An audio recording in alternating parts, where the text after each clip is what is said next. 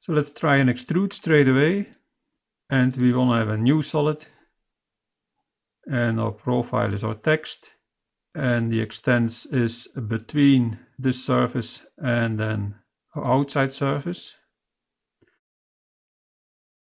So we click on OK. And our brand is here.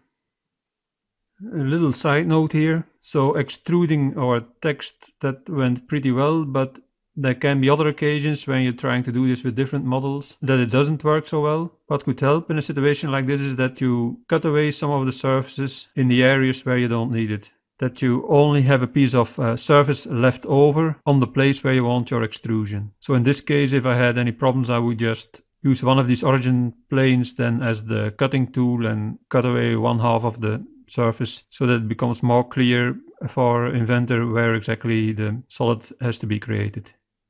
So we're gonna work now only with our latest solid. So in our solid bodies folder, we make these two others invisible. Switch that off. And also this surface that we created, we don't need it anymore. Let's switch there also the visibility off. So now with only my text here visible, I want to do some filleting. Go to the fillet command. And there I can just select my solid. And to have all edges selected, I'll select all fillets and all rounds here. And a radius of 0.5 will do. Click on OK. And we get a message box that the number of edges could not be blended at the current size.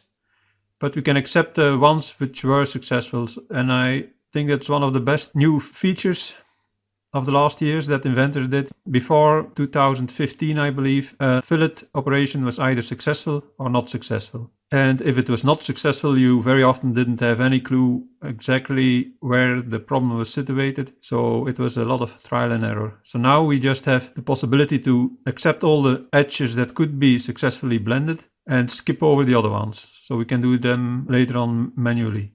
So we accept our successful blends, okay. And it looks good. So we see here exactly where the edges have not been successful. We can do that manually. But we have another problem which you might have noticed already, because we took all the edges on the full solid just because we don't like manual selecting things.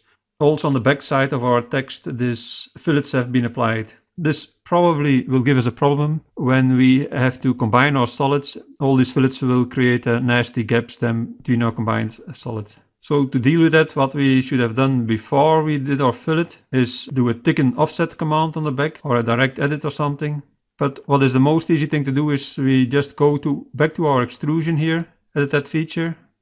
And with extents, we will choose a different starting plane. So we click here and we go to our origin plane here, and then the text starts all the way from the middle. We click OK.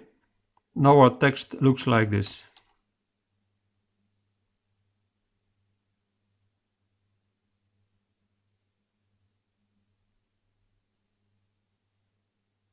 So now we can do our manual filleting also at 0.5.